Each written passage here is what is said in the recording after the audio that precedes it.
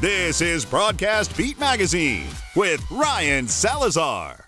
Ryan Salazar here with Broadcast Beat. We're at CCW 2015 with Ken Schneider. How you doing, sir? Not too bad. How are you? You've got the Kahuna switcher here. If you could tell us about this beautiful beast. Okay. Well, with the Kahuna, what we're showing here is I'm working this in a hybrid mode.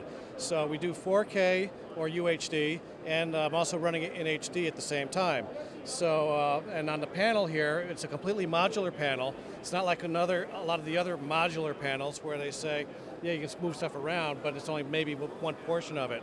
Here, if I want to move something around, I can just take out a side, take out a module, and there you go. So I can move anything, anywhere. I can have MEs up and down, side to side. Makes no difference. So it's kind of like the old school back in the day when I worked in radio. You know, you could pull out the channels of the audio board, sure. But this is different with the video switcher. This is very slick. Yeah, and you know, it's hot swappable. You know, so I can take that and. Is that Ethernet? It's an Ethernet cable, but it's a proprietary information that's going over there. So yeah, you can do a lot of real neat stuff like that.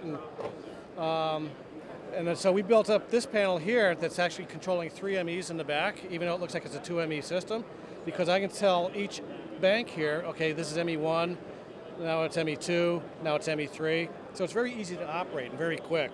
So it looks like, real quick, it just looks like these buttons, they're all customizable, obviously. They're feeding video, basically. Yes, they are. There's all OLED buttons on here, so you got full color graphics inside of each one of these. And it's very easy to see exactly what effect you're going to be recalling when you hit that. You don't have to read text and put on glasses to see exactly what you're going to do. So we've got a mixture of HD and 4K sources coming in. So we've got a red camera, which you know, I can just punch up the red camera. I can punch up a 1080i source, and I can do mixes between them. I can do animated transitions. So even though we're working in 4K, that doesn't mean I can't work in other formats at the same time. And that's something that's pretty unique to us. Very nice. Well, I think I found the next toy that I want, so I'll have to find a way to put it to use. Thank you so much, Ken Schneider of SAM.